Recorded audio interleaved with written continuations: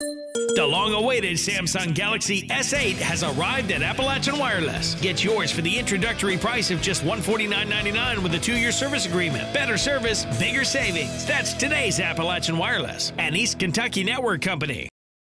During executive session at tonight's Pikeville City Commission meeting, 13-year Pikeville City Manager Donovan Blackburn tendered his resignation to the commissioners as he has accepted a position at Pikeville Medical Center as Assistant CEO. And as life goes at times, new opportunities present themselves. And there's a time for you to take advantage of those opportunities. When you looked at so grows the city, so has Pikeville Medical Center.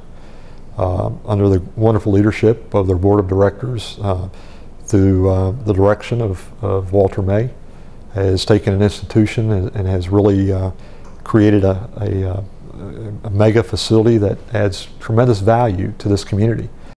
Although Blackburn is leaving some big shoes to fill, the city has been prepared in case of such an event.